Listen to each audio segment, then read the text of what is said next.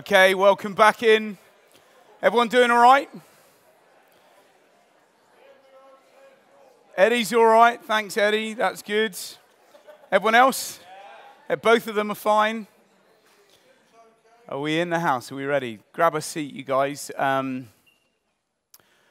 It's weird, isn't it? When you become a parent, there's a bunch of jobs that you take on that you know you're going to be taking on. And there's a bunch of things that you just don't know when you have children, right?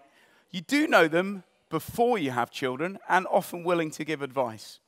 But when you've had the children, you become aware that were things you just didn't know.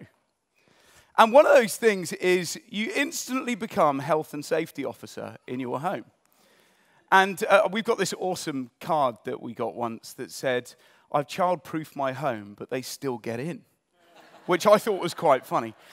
But there are gadgets, aren't there, that people buy for like home safety. I don't know if you know those little white plug things. They put them in plug sockets all around the house to stop little fingers going in.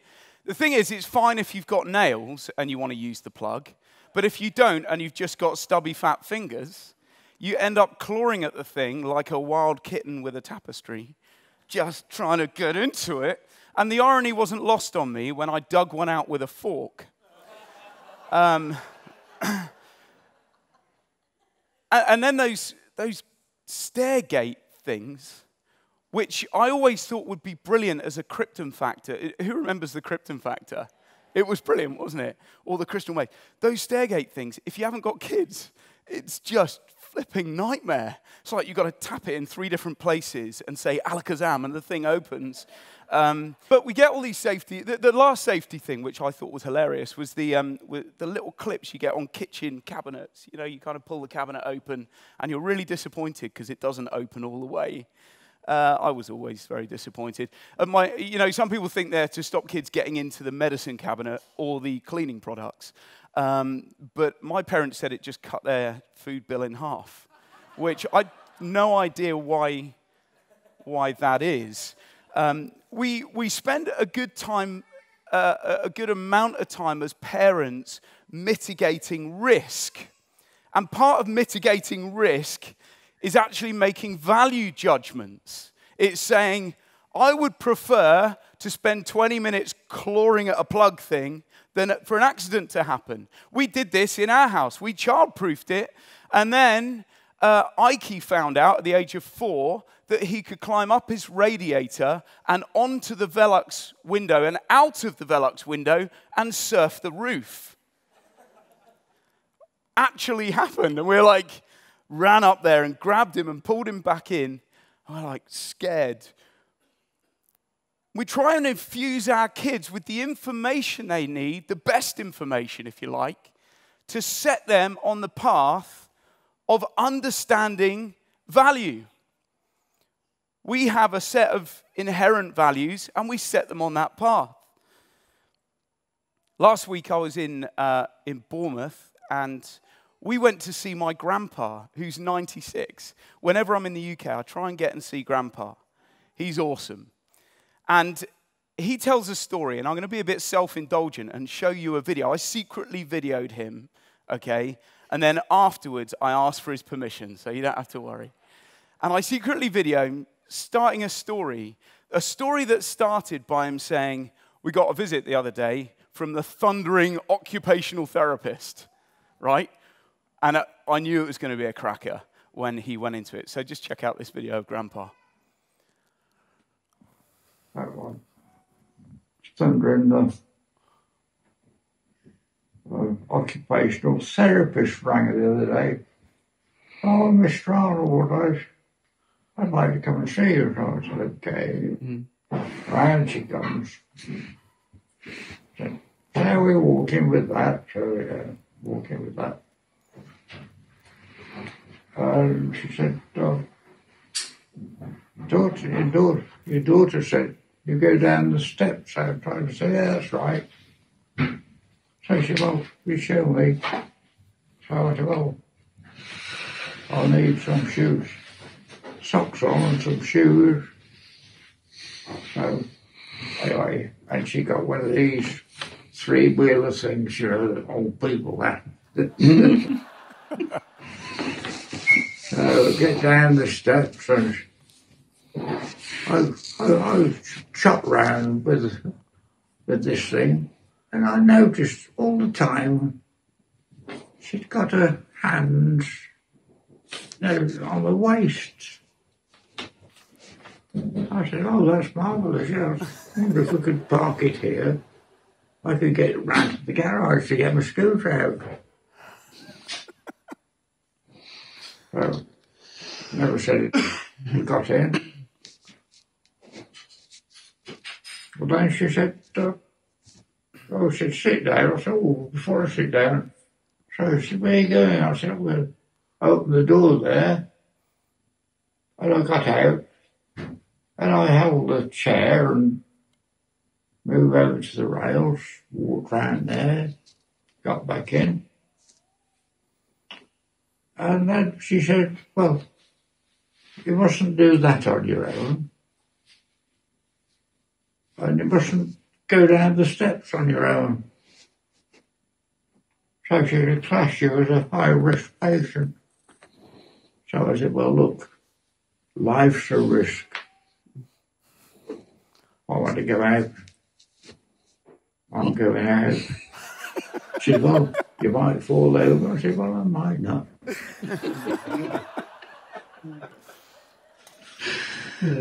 So that's the end of the matter, you know. Oh, you gotta love Rip.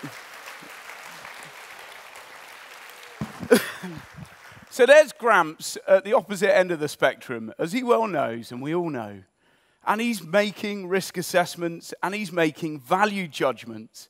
And what he's saying is, I want to mitigate the risk of being stuck indoors by taking the risk of falling over. To the thundering occupational therapist. President Company accepted. I'm sure you're all marvelous. You're doing an important job. So he was angry, and he was like, "Well, you know," I love some of what he said as well. I keep watching it and thinking it's hilarious every single time. She put her hands on my waist, and I said, "Well, that's marvelous." Brilliant. Anyway. So we make value judgments, and sometimes we don't even articulate those judgments. We just live them. You know, what is your highest priority? What is your highest priority? Our kids will pick up, they're like sponges for our value system, the unarticulated value system. Sometimes we articulate something, but we live something different. I've certainly done that as a parent. There are times when I articulate something, but actually my response is something different. I'm a flawed parent, like the rest of us.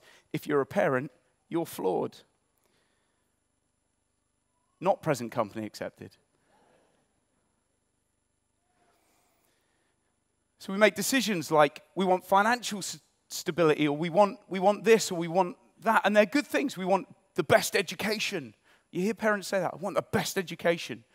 I want my children to want for nothing. Have you ever heard someone say that? I want my children to want for nothing. That's an odd value, isn't it? But sometimes we live these values, and part of what we're doing here today is we are making a statement about a value system. We're articulating something of a foundation in our lives. So it's a bit of a weird thing, isn't it, to be invited to a dedication. You come along, and what are we actually dedicating ourselves to? I've said, yes, we're dedicating ourselves to have Jesus as our foundation. You're like, that's brilliant. You're not even a building, and Jesus is your foundation. It just doesn't make any practical sense. So I'm going to do a little bit of work with you to try and help you understand how we see Jesus as our foundation, and why would we want to stand up and go, we're dedicated to that. We're dedicated to that. So remember at the beginning I said there are three things we're doing here. We're grateful. Fundamentally, we're grateful. There's a song that says, we are breathing the breath that he gave us to breathe to worship him. It's a brilliant one because it's foundational, right? Some of the values we have, they're on, what is it, Maslow's hierarchy of needs? The shelter, food, like company, I don't know, other things. But some of our values, they're kind of on that. They're good things. They're not bad things. But I want to make a case here for a value system that actually overrides all of it, and it becomes the very foundation that we're standing on. The other two things we're saying, we're dedicating our parents to being parents who lay a foundation of Jesus, who say, we live with Jesus as foundation. And we're dedicating as a church to actually live like that as well. I want to read you a little scripture from Matthew 6. It's a really interesting one about value. And Jesus is saying these words. He says, therefore I tell you, do not worry about your life, what you'll eat or drink, or about your body or what you'll wear. Is not life more than food? Or the body more than clothes? Look at the birds of the air. They don't sow or reap or store away in barns, and yet your heavenly Father feeds them. Are you not much more valuable than they? Can any one of you, by worrying, add a single hour to your life? And why do you worry about clothes? See how the flowers of the field grow. They do not labor or spin. Yet I tell you, not even Solomon in all his splendor was dressed as one of these. If that's how God clothes the grass of the field, which is here today and gone tomorrow, then is thrown in the fire, will he not much more clothe you? Oh, you of little faith, he says. Do not worry, saying, what shall we eat, or what shall we drink, or what shall we wear? For the pagans run after these things, and your heavenly Father knows that you need them, but seek first his kingdom and his righteousness, and all these things will be added to you. Okay? Classically, we do worry about these things, don't we? We do worry about those things. But there's an actual explicit promise here from God. If you seek first the kingdom of God, I'll put these other things where they belong, which is in a list of provisions from the king. And so that is the first level of this, making Jesus the foundation, is saying, I'm not going to get caught up with what's right in front of me as a need. I'm going to focus on seeking first the kingdom of God. Now that sounds like it's still ethereal, isn't it? Still like, well, how do you do that? And so I'm going to tell you a little bit about 6 weeks into my marriage, where Mary and I, the first 6 weeks, felt like walking through a field made of treacle and being shot at. It was really, really difficult. It's like we hadn't been together for like a year and a half. She'd been doing it at PGCE, working hard, and then we got married, and then we were together, and that first 6 weeks, we just went clash. And we were like, dude, it shouldn't be like this. And we found over 6 weeks, we actually entrenched ourselves in opposing positions. And we were arguing and struggling, and it culminated at a point where she was sat in the car, ready to drive to the airport to go back to England, and I was sat in the house, willing to bring her the keys. And it was tough. It was really, really tough. And what we did was we came to a point of realization that actually this marriage isn't just about us. And we remembered a conversation we'd had sometime before where we said, we want our marriage to be centered on who Jesus is. Oh, And then the reality of the 6 week slap round the face hit, and so it had to become a reality. The foundation thing had to become a reality. So we got together in the lounge, and we said we'd make Jesus the foundation of this marriage. How do we do that? So the first thing we did was we looked at what Jesus says.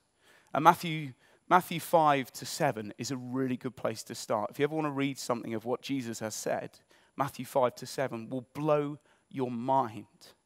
And it did for us in our marriage. I read it for 3 months solid afterwards because some of the things that are said are just so precious when you feel like your enemies.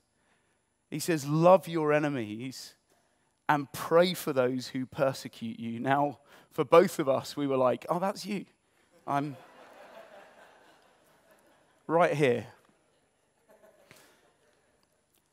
But actually, entrenchment is impossible when Jesus is foundation. You've got to take your eyes off of the immediate thing and put it onto Jesus. We found ourselves in a position where the immediate issues were blinding us to our immediate need. The immediate issues were blinding us to our immediate need. And so what we did was we said, Jesus is foundation. The first thing is obvious. He says, love enemies. So Jesus' MO, his mandate, his way to live, the foundational nature of who Jesus is love. What does the Bible say about love? So we went to 1 Corinthians 13, which is read at virtually every wedding. Love is patient. Love is kind. It does not envy. It does not boast. Incredible poetic words. But I want you to listen to them for a second. Love is patient. Love is kind. I don't know, whenever I hear that scripture, I just hear like a vicar who's about 68, who's very, very posh, saying them. It's definitely one of those, love is patient, love is kind. And when you're 6 weeks into a treacle-filled marriage, hearing that voice saying those words, ooh, goes right through you like woolen gloves. But actually, it's poignant. Because you have to say, we're going to make Jesus the foundation. We're going to recognize our immediate need and take our eyes sometimes off the issue that's facing us. When we worked out Jesus was the foundation, we took on that advice.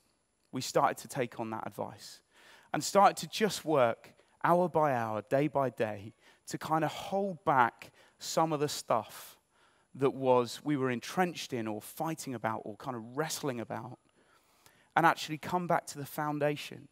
And we're married 21 years now in August. And that's not saying we have a perfect marriage. We don't. It's flawed. It's difficult sometimes. But I want you to understand that actually when we use Jesus as the plumb line, any builders in the house today? Okay, the plumb line is like this line that's meant to be perfectly straight, right? And if you can build up next to it. And if you build next to it and you build straight, it's going to be good.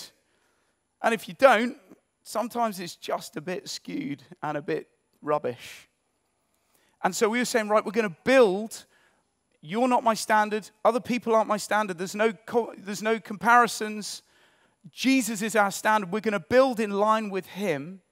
And that is what has made us come through in our marriage when we both feel entrenched, because both of us decided to do that and make that the foundation.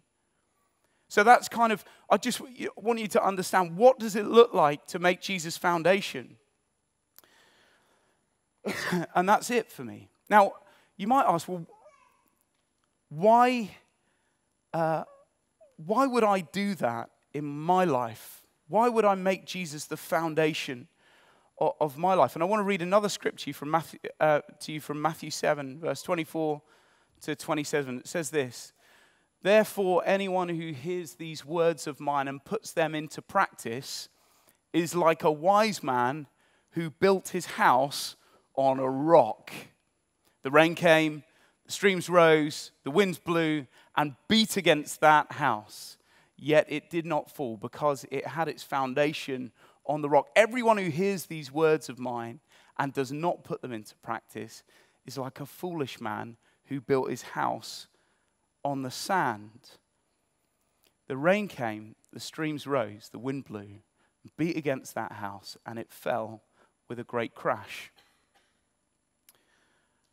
Anyone ever been in a situation where you're asking the question, what next?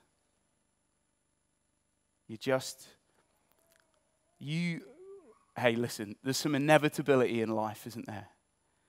Put your hand up if you've had a life with no storms, no rising streams, no winds, just perfect surfing conditions all the time. They don't exist, those lives. Life is full of storms. Jesus never promised us a life free from storms. What he promised us was that he would be a foundation that is immovable. It is a rock on which we can stand. I've got one more story for you. And it's a story about May the 14th, 2016. May the 14th, 2016, at 5 o'clock, I woke up and my chest was clamping down and I was having a heart attack. And it was a moment in my life where, as I stood in front of the mirror, all the other values and things that were important to me just fell away, because instantly I'm faced with my own fragile mortality. I'm looking in the mirror. My face is literally draining of blood in front of me. And at that moment, what happened for me was that I was instantly filled with an amazing sense of just tranquility. And I said, Jesus, I'm coming to be with you permanently. Then I said something else I said, and please don't let me bleed, because I don't want to be in a mess for Mary. It's weird, isn't it? But the values and priorities in that moment fell away. The only value, the only foundation, the only system, the only person in that moment, apart from Mary's cleanly cleanup, the only thing that mattered was the fact that Jesus was the rock on which my life was built. Now, let me tell you this. If you'd have asked me a week before, what would you be like in that moment? I would have been like, no idea. Actually quite grateful to God for the experience. Because what it enabled me to see was, whatever happens, whatever storms come, actually, when push comes to shove, the rubber hits the road, Jesus is with me. And he's the foundation on which I stand. What an incredible thing. You know, we commit to tell our children the most important information, don't we? Ike, don't crawl into the Arga. It's not going to be good. You know, don't jump off that. It's 15 foot high. You know, you tell your kids important information. Right, boys, make sure you work hard at school, because one day you're going to look back and go, I'm glad I did that. Okay? Delayed gratification. We try and give them the most important information. What are we doing here today with dedications? We're not ticking a box, a religious box, a parental expectation, a mini dance that we do. We're not doing that. What we're saying is we dedicate ourselves, because we're grateful to God for the gift of our children, to share with them the most fundamental information about their purpose, about their identity, about the rock on which they stand. Because no wind or storm or stream or rising flood can break down the foundation of the house that's built upon the rock. And that rock, his name is Jesus. And only Jesus. Jesus says an interesting thing. He says, I am the way, the truth, and the life. No one comes to the Father except through me. He made that claim of himself. I urge you to look at who Jesus is. I urge you to read who Jesus is. I urge you to read how he subverted the powers of the day and how he breathed love as a mandate, how he loved those who are outcast, those on the margins. I urge you to see the foundation upon which we live our lives and upon which Freedom Church is built, because Jesus is the head of this church. No man. Jesus is the head of this church. And so I want to offer you an opportunity today, whoever you are, to actually just respond by saying, I want to make Jesus the foundation, if that's what you want to do. And I'm just going to ask us to close our eyes. I'm going to pray really quickly for everyone. Father God, I thank you so much that my experience, that for many of us here, our experience, is that, Lord Jesus, you are the foundation that cannot be moved. And actually that when we base our lives on you, in you, when we hear your words, and we do them, when you walk alongside us, whatever storms come, Lord, we know that you're with us and that you see us through. And Lord, I want to pray in the context of what we're doing today, that we'd be able to not just say, but show that to our children. to our young people, to those around us, actually, what it's like to live for you. And then I just want to do one more thing while we've all got our eyes closed, and just invite you, if like some of what's been happening today has grabbed you, and actually you want to say, I want to make Jesus my foundation, I'm going to pray a really simple prayer. And I'm going to pray this prayer, and you're welcome to just join in with me quietly under your breath. Lord Jesus, I want to make you the foundation of my life. I'm sorry where I've actually built my life on other stuff, and I've actually found it to be weak. I want to base my life on you, and I want to receive you into my life in Jesus' name. Amen. Just keep your eyes closed. If you've said that prayer, I just want you to lift your hand, because I want the opportunity to be able to chat with you afterwards, or you can come and see me at the front here. I'm going to be ready to pray for people. Because let me tell you right now, there's no other decision that you will ever make that compares to the one where you say, my life is in you, Jesus. No other decision. Okay. Worship you, Lord.